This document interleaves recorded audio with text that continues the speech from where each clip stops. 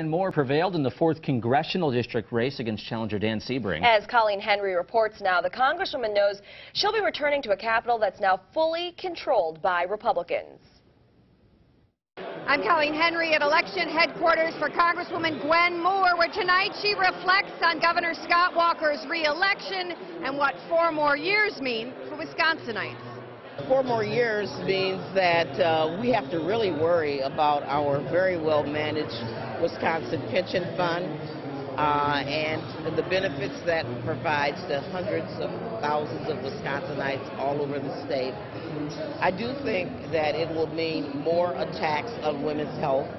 I certainly think that we will continue to see a denigration of our funding for public education, and certainly we don't have many hopes of seeing people receive the kind of health care that they need.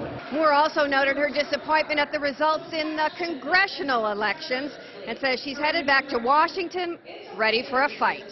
In Milwaukee, Colleen Henry, WISN 12 News.